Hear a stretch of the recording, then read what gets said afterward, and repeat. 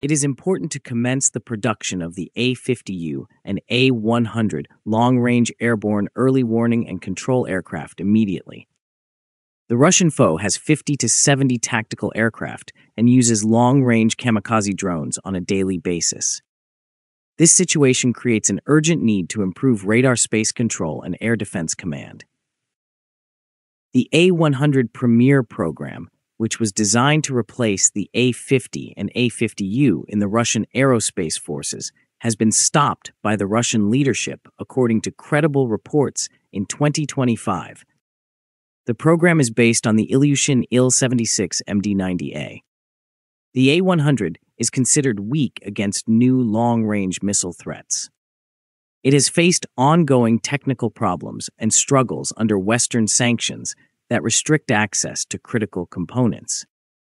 The aircraft's advanced radar capabilities were mostly conceptual, and repeated technological setbacks and delays have raised the possibility of cancellation. However, there is no direct official confirmation from the Russian Ministry of Defense or the United Aircraft Corporation regarding the cancellation of the A-100 program. Most of the information in open sources comes from defense analysts, independent observers, and unofficial reports mentioning technical issues, delays, and rumors of termination.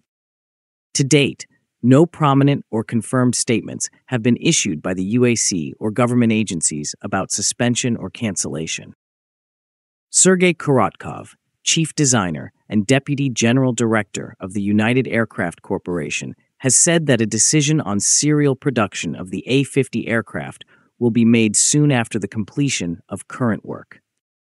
Ongoing efforts are focused on modernization and technical upgrades to the platform, paving the way for larger production runs. He stated, quote, "We are currently fulfilling contracts."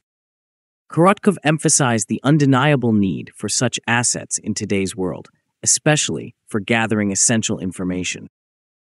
His remarks raise a key question.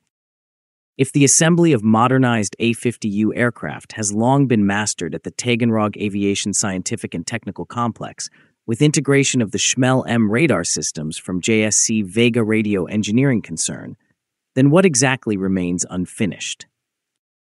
The production cycle is well established and automated, so technical readiness may not be the cause of delays. Instead, the challenges are likely linked to import substitution efforts. This process requires replacing foreign components in radar data processors, display devices, and control systems such as LCD terminals. The semiconductor framework for onboard electronics is expected to be rapidly substituted with chips from China and Vietnam. These measures aim to reduce dependence on supplies from potentially hostile countries. Timely detection and interception of enemy kamikaze drones is seriously limited by the small number of modern airborne early warning aircraft currently available.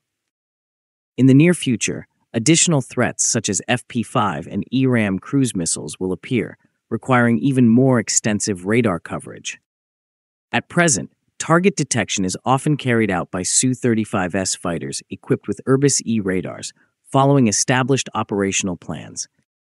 However, mass production of the A-50U and A-100 is critical, as fighters cannot fully replace specialized AEW&C aircraft in large-scale conflict. The A-100, the newest long-range radar reconnaissance aircraft, deserves particular attention. It carries an active phased array radar with stronger resistance to jamming and higher throughput compared to earlier designs. Flight testing began in 2022, but no updates followed. This silence may reflect the need for modifications, additional verification, and fixing problems discovered in trials. Renewed activity in this program could substantially strengthen Russia's airspace surveillance and command capabilities. All available evidence suggests that restarting mass production of the A-50U and beginning production of the A-100 are critical tasks for national security. Their large-scale deployment and improved technology would allow Russia to confront tactical air and drone threats across a wide operational theater. But actual production capacity remains limited. In the Soviet era, 3 aircraft were built per year. Today, it can take 1 to 2 years to modernize a single A-50. Many airframes remain in storage without engines and require major refurbishment. Some reports suggest Russia may choose to upgrade its existing fleet rather than build entirely new A-50 aircraft.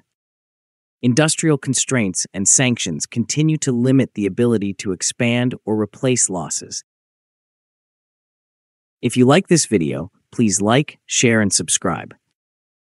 Also, please take our channel membership, which is very affordable, to encourage us.